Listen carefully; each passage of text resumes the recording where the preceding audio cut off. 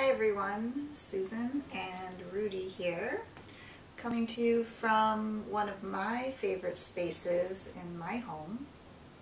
And it occurred to me the other day that all of these short videos that are being offered from the Integrative Oncology Center are providing a wonderful opportunity for you to begin a home practice.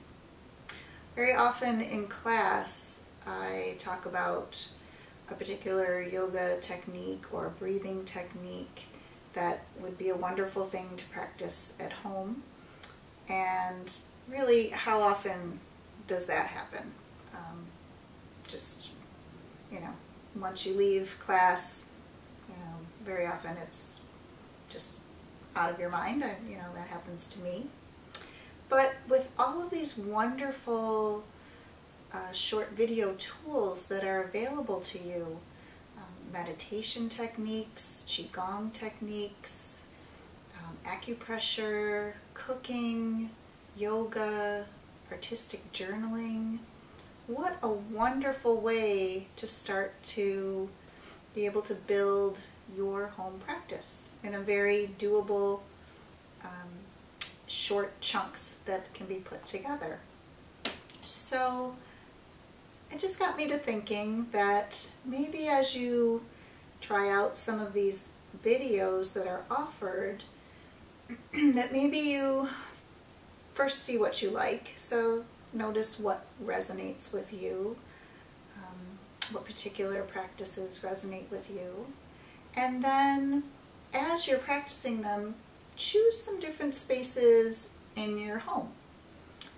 Find a space that you feel really comfortable in, and taking a few moments before the practice, after the practice, to really feel, how did I feel in the space doing whatever video I chose to do. So this might take a few tries. You might move around the house and try different spaces, gathering objects that make you feel comfortable in your space. And then once you find one or two places where you feel good practicing,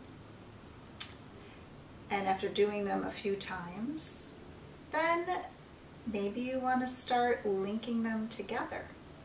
And an example would be,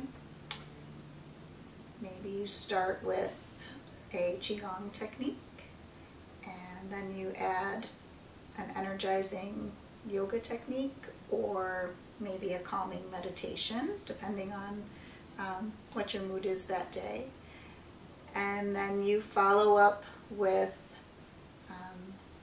a little time afterwards of journaling while having a healthy snack. So these are ways that, voila, here you are with your own home practice. So you're starting to build in small chunks your own very own practice that you can use daily or anytime you feel you need it. And remember, that can change with you. So it's the other nice thing about these different techniques and tips, is you can mix and match with however you're feeling that day. And you might find that you've created a new habit after a while, and that will carry on into the time when we can all be together again. So really giving you a well-rounded new habit in addition to our time together. So I just wanted to share my thoughts with you and tell you all that I miss you very much and cannot wait to be back together again.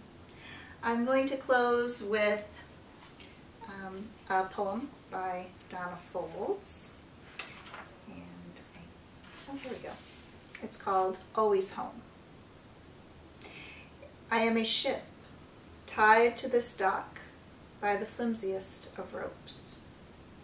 A good, strong gust of wind, and I'm free. The polished timbers of my hull slipping through the water with such ease. The far mountains in the twilight are bewitching, and I might go there, though the open sea calls too. Instead of plotting a course, navigating my way to a chosen destination, I surrender to the currents and the waves. My sails are full, and the one thing I'm sure of is that letting go will bring the best result. Maps and plans are like so much spray from breaking waves, while allowing the journey to unfold in its own wild way will always bring me home. From my home to yours, with gratitude and in friendship, I wish you namaste.